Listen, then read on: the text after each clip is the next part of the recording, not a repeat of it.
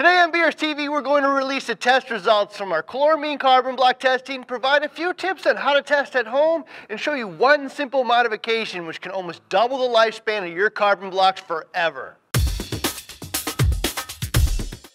Hi, I'm Ryan, your host of BRStv, where each week we cover a new topic related to reefing. This week we have episode 2 of our chloramine versus carbon block series.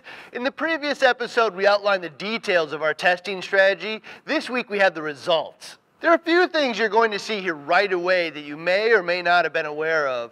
First is no filter is 100% effective at removing chloramines for very long, which is a good reason to use 2 blocks in series. Second is flow rates, length of on-off cycles, and point at which you test are going to play a large role in how a filter performs and lasts. As a quick refresher, we did 2 tests, a faster apples-to-apples test, which one lasts the longest at 3/4 of a gallon per minute, and a second test which simulates how an aquarium owner would use the filters. Our water here at BRS contains 3.5 parts per million chlorine, of which is mostly chloramines. We're going to call the failure point at 20% breakthrough, which is 0.7 parts per million of the chloramines passing through the filter. Let's start with a common 5-micron carbon block rated for 6,000 gallons with chlorine. You can see here it didn't even make it past the first testing point and was allowing over 50% of the chloramines through at just 40 gallons and became almost completely spent and pretty much worthless not long after that. The 0.6 micron standard carbon block rated for 20,000 gallons made it past the first testing point but failed at just 80 gallons,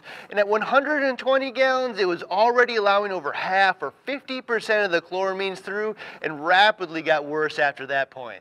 The loose catalytic carbon performed better and made it to the 3rd testing point before it failed, and the decline was much more gradual after that, making it the best performer so far. The BRS Universal carbon block, which is designed to treat for both chlorine and chloramines, expectedly had very different results.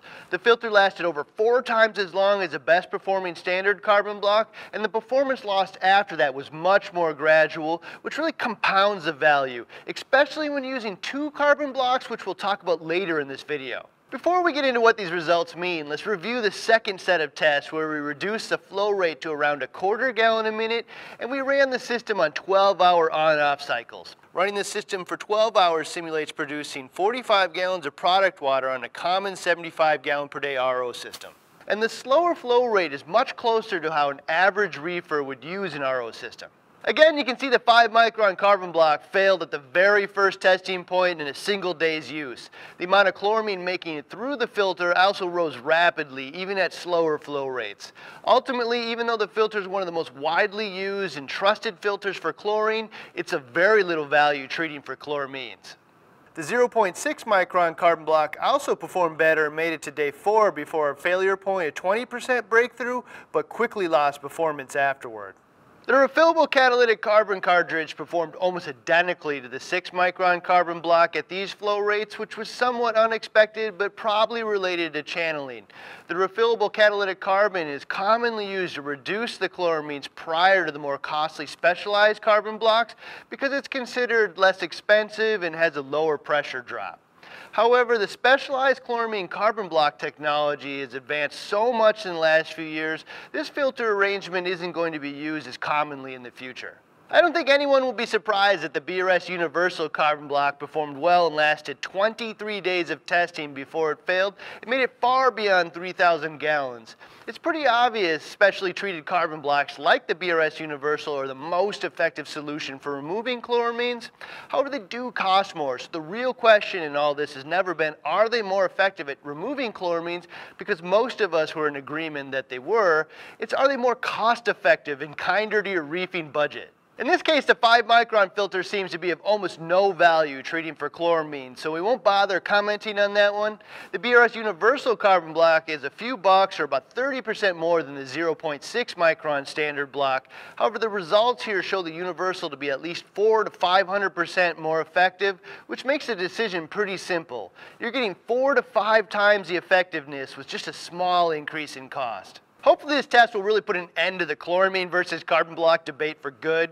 To be honest, this is something that pretty much every municipal water-related industry has understood for a long time, but for some reason wasn't well accepted in the aquarium industry. This is also something we really encourage you to test for yourself. One thing we've learned from all of our testing is the manufacturer's gallon ratings on the side of the filter are more or less just guidelines because the testing is rarely at the same flow rates as reefers use them. Everyone's water supply contains different levels and types of disinfectants at different pHs, not to mention failure points and testing procedures are vastly different as well. There's also a gigantic difference in the way that each reefer uses an RO system, which makes a standardized recommendation impossible. Some of you produce 10 gallons a week, so the system's only on for 3 hours a week. Some of you 75 gallons a week, so it's on for 24-hour periods. And some of you have the system hooked up directly to the tank, so the system's on for short periods all day long, every day. Since carbon blocks effectively recharge their ability to treat for chloramines during downtime and their effectiveness is reduced the longer they're on, everyone's experiences are going to be drastically different. This is true for chlorine and chloramines, but because chloramines are so much more difficult to remove, the effect is going to be way more pronounced when filtering chloramines. It's also important to remember that the rating on the side of the filter is for water that passes through the carbon block, not water the RO system has produced. A typical RO system operates on a 3-to-1 to 5-to-1 waste to product water ratio, so 100 gallons of water from an RO system means the carbon block's actually filtered anywhere from 400 to 600 gallons to produce that 100 gallons of water for your tank. So our suggestion for you is to not rely very heavily on the water volumes listed on the packaging, such as 6 or 20,000 gallons, and start using some cheap, simple 5-second test strips and replace the filters when you detect an unsatisfactory chloramine breakthrough and the blocks are no longer performing to your satisfaction. The easiest way for most people to test for this is to run your system for at least 10 minutes and then test the wastewater with a total chlorine test strip, which will detect all of the chlorine and chloramines in your water. I say wastewater because this is water that's passed through the carbon blocks, and while it does enter the membrane housing, the wastewater isn't filtered by the membrane itself, so this is a good place to test. If you want, you could also remove the tube from the last carbon block and collect there as well, but eventually you'll damage the tube over time from removing it and inserting it over and over, which can cause leaks. If you like to do that or your wastewater line is hard plumbed, it might be wise to throw a 3-way valve on the line, which makes collecting a sample really easy. One last note on testing, you'll get vastly different test results from testing 10 minutes after starting the system versus testing after the system's been running for 10 hours. So you're going to have to decide where you want to test, the beginning, middle, or end of each use cycle. Keep in mind that the RO membrane and DI resin will likely catch most of what the carbon block misses, so your tank is probably safe. However, the chloramines will oxidize the surface of the RO membrane, which will shorten its lifespan and reduce its performance. Depleted carbon blocks will also allow other harder to test for contaminants through as well. Our testing also shows that a very large portion of the chloramines pass through the membrane but is removed by the DI resin. This of course depletes the DI resin much faster, which can be expensive. We believe it's just better to keep each stage working optimally so they're all performing their unique jobs effectively. But if a small amount of chloramines is making it through the carbon blocks, the membrane and the DI resin are very likely going to catch it and produce water safe for your tank. All of these considerations make it difficult to make an exact one-size-fits-all recommendation for when to test and change your filters, but at bare minimum I would check them once a month with a test strip like this one, 10 minutes after starting the system, and replace them when I saw 0.5 parts per million or more total chlorine making it through. A more relaxed reefer might let it get higher if they know their membrane and DI resin are operating at maximum capacity. The most diligent reefer would probably change them at 0.25 and use something more accurate like a Hanna checker. Okay, so how about a couple ways to maximize the lifespan of your filters and save some money?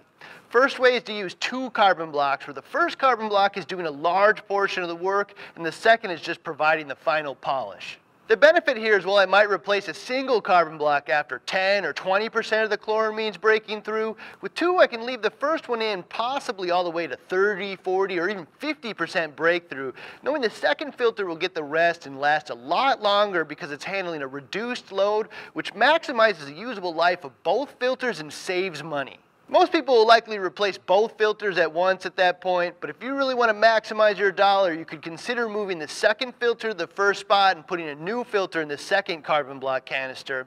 This will increase the frequency you need to test and change filters, but maximize the usable life of the filters overall and save some cash. If your RODI system only has room for one carbon block, upgrading is easy as adding a single canister before your system, putting the sediment filter in that canister, and using the 2 canisters on the RODI system for dual carbon blocks. There's one upgrade to your system which almost doubles the effective lifespan of your carbon blocks, which is adding a 150 gallon per day water saver upgrade to your system. This upgrade adds a second membrane which almost doubles the amount of product water produced, which effectively cuts the waste to product water ratio in half.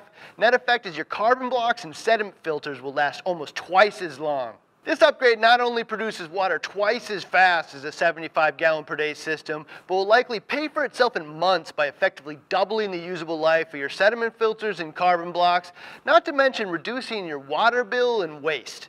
One last tip, if you have a commercial operation where you produce a lot of water from a water supply treated with chloramines, I would highly recommend using a larger industrial Big Blue 20-inch filter, which will save you a lot of money and time over the long run. If you have any advice or question for your fellow reefers, check out the comments area down below. If you haven't already, hit that subscribe button because we release 2 new reefing videos every week. See you next week with another episode of BRS TV.